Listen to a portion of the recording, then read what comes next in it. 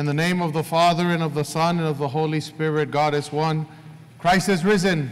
Truly is risen. Christos anesti. Alithos anesti. Christ is risen. Truly is risen. O Lord, midway through the feast, give drink to my thirsty soul from the living waters of right belief. You, O Savior, proclaim to everyone, let whoever is thirsty come to me and drink. You are the fountain of life, O Christ our God. Glory to you. This is the Apolitikion of mid-Pentecost, which we heard this past Wednesday at the exact midpoint of the 50 days between the Feast of Pascha and Pentecost.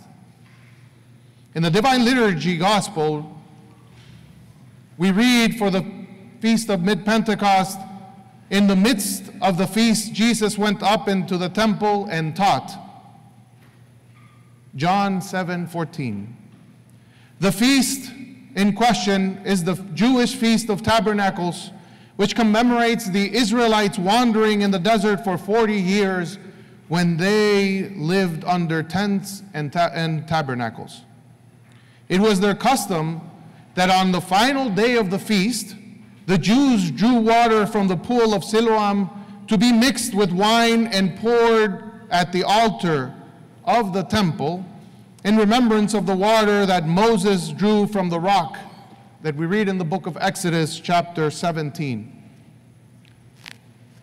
The Feast of Tabernacles served as the middle link between the Jewish Passover or Pascha, which recalls God's deliverance of his people from Egyptian Pharaoh, and the Jewish Pentecost, which recalls old Israel reaching Mount Sinai to receive the law of God, and then its eventual entry into the Promised Land.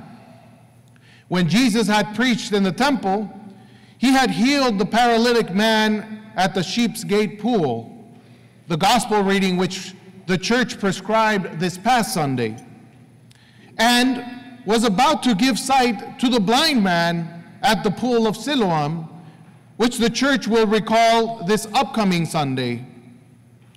The Apolitikion of mid-Pentecost announces the waters of true worship from the Holy Spirit, which Christ will give us to drink, just as he gave the Samaritan woman to drink. On this day, this Sunday, we commemorate that encounter between Christ and the Samaritan woman. If you notice, a recurrent theme found in the gospel readings for these 3 consecutive Sundays is the theme of water. Likewise, it is important to note that on the Feast of Pascha, many catechumens were baptized into Christ.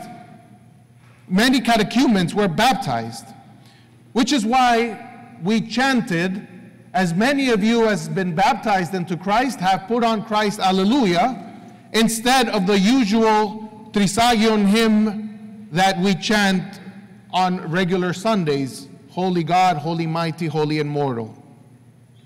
This is because the catechumens received their baptismal waters during this Paschal period, from Pascha and on. Consequently, another recurrent theme that we find in these couple of gospel readings as well is that of enlightenment, being illumined, having not been able to see like the blind man in next Sunday's gospel, and seeing Christ like the Samaritan woman that said, "Come, see a man who told me all that I ever did. Can this be the Christ?" On a side note, I'd like to point at the fact that during the Triodion period of Great Lent, the church barely presents to us the readings from the Gospel of John due to its high level of Christology, which is the understanding of the person of Christ. Also because of its symbolism and its high theological discourse. Catechumens, preparing themselves to receive illumination, were not deemed ready to be exposed to the depth of this gospel. But on the night of Pascha, at the climax of the feast, and having received their baptismal waters and being illuminated through the Holy Spirit, the church finally prescribes from that moment on to Pentecost the Gospel of St. John. And I quote, "In the beginning was the Word." It is as if they have finally graduated and can now understand the mysteries of Christ, because although the law indeed was given through Moses, grace and truth came through Jesus Christ. John 1:17.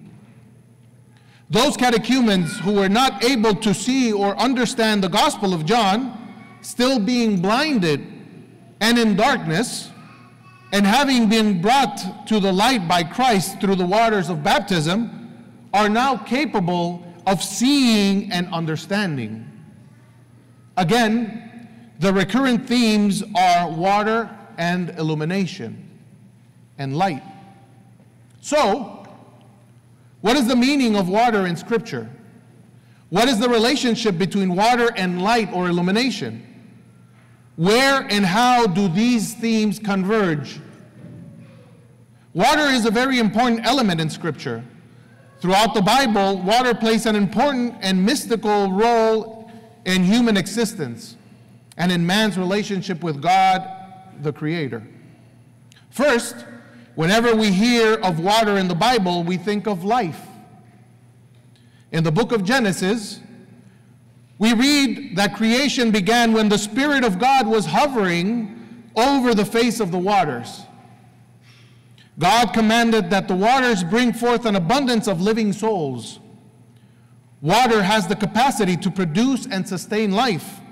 It quenches thirst, as I mentioned earlier in the story of Moses striking the rock in the desert to produce water for the parched wanderers. It should not come as a surprise that up to 60% of the human adult body is composed of water. On the other hand, water has also the capacity to destroy life, as seen in the story of Noah and the ark in the book of Genesis, where the earth and all the inhabitants were drowned as a result of their life in sin. While the waters of the Red Sea parted to allow the Hebrews to pass over in safety and thus preserve their life, the same waters came rushing upon the Pharaoh and his army, drowning them and thus killing them. So the water that can produce life can also be an agent that brings upon death. Furthermore, drinking too much water can cause a fatal condition called water toxemia, also known as water intoxication or water poisoning. It's a potentially fatal condition that occurs by drinking too much water. And no, Father Joseph is not allowing or justifying those that like to drink Coke or pop to continue drinking pop. You have to drink water, but just not too much. So how can an element of life also cause death? How is this understood in the scope of Scripture? One can understand this dichotomy of the constructive yet destructive power of water present in the Bible by realizing that, scripturally speaking, water can also symbolize the Word of God, which is sharper than a two-edged sword, and also having the capacity to cleanse. The Word of God can do both things. We see this symbolism present in Ephesians chapter 5, verse 26, and I quote, in order to make her holy by cleansing her with the washing of water by the Word. Here, the Word of God acts as a cleansing agent like water, since the Word cleanses his bride, the church. It seemed obvious for St. Paul to find this correlation between water and the Word of God due to the cleansing effect of water and to the fact that the Word of God cleanses the soul and purifies the person from sin. And this type of water, God's Word, leads to an overflow of the Holy Spirit through grace, that constitutes life eternal, as Christ tells the Samaritan woman when he says, "But those who drink of the water that I will give them will never be thirsty. The water that I will give will become in them a spring of water gushing up to eternal life." Was this spring of water gushing up to eternal life the well where the Samaritan woman encountered Christ on her way to draw water to quench her thirst? Was that what Christ was referring to? A great teacher of Scripture from the 2nd and 3rd century compared Scripture to Jacob's well through the following analogy. The Scriptures, therefore, are introductions and are called Jacob's well. Once they have now been accurately understood, one must go from them to Jesus, that he may freely give us the fountain of water that leaps into eternal life. All do not draw from Jacob's well, that is, the Scriptures, in the same way. Some drink deeply, others drink more like Jacob's livestock. Yet the Samaritan woman ended up grasping this mystery, which led her to her conversion to Christ, being baptized on the holy day of Pentecost by the apostles, and thus earning her the name Fotini, which means the enlightened one or illumined one. And through her example, Saint Fotini guided many to a deeper understanding of the relationship between water and illumination in Scripture, a means of deification or theosis, which means becoming divine, Christ-like, holy. This occurs in a threefold process. Number 1, purification. Number 2, illumination. And number 3, deification. In Saint Fotini's life, we see the perfect embodiment of the 3 stages of spiritual life as formulated by Saint Dionysius the Areopagite. Purification, the first stage, is an ongoing process in our lives and is characterized by our repentance. During purification, we continually renounce the old being and strive to become clothed with the new being in the Holy Spirit. In the case of Saint Fotini, we see this in verse 28, and I quote, "Then the woman left her jar behind and went back to the city. She came to the well seeking for water to quench her temporary and earthly thirst. Little did she know that her encounter with Jesus Christ, the Word of God incarnate, would prompt her to repent of her former lifestyle, leaving it all behind just as she left her water jar behind. It no longer mattered for her." Illumination, the second stage, is characterized by the enlightenment of the soul to better see the inner principles of creation and participation in the Holy Spirit. The result is the purification of the darkened mind, the nous, and the ability to see things that were unclear before to the heart, the eyes of the soul. After being illumined through grace, one acquires knowledge of divine and human things and experiences the revelation of mysteries of the kingdom of heaven, because he gains unceasing knowledge of the kingdom of heaven, and he gains the knowledge of the reality of God, which is impressed deeply within the core of his or her being. We see this in verse 29 in the case of Saint Fotini, where she says to her people, "Come and see a man who told me everything I have ever done." The Samaritan woman, who has now acquired light, Fotini, could now see her own shortcomings, which were hidden in the darkest places of her soul. But it was now illumined by the Word of God that allowed her to see who she really was and who Christ really is. And I quote, I who speak to you am he. That's what Christ responded. Finally, deification, the third and final stage, or theosis, results in man's becoming a theologian in the true sense of the word, being divine or Christ-like. In this phase, man communes with the angelic powers, approaches the uncreated light, and the depths of God are revealed to him through the Spirit. At this stage, this person is in a mystical communion with God and knows many things which are hidden to others, including the mysteries that exist in Holy Scripture. The Gospel gives us a glimpse of her reaching this stage in verse 39. And I quote, "Many Samaritans from that city believed in him because of the woman's testimony. He told me everything I have ever done." After having received the baptismal waters, the true waters gushing up eternal life by the holy apostles themselves on Pentecost, Saint Photini was filled with the Holy Spirit and therefore illumined. This leads us to the highest characteristics of water in Scripture. The highest symbolism is the Holy Spirit.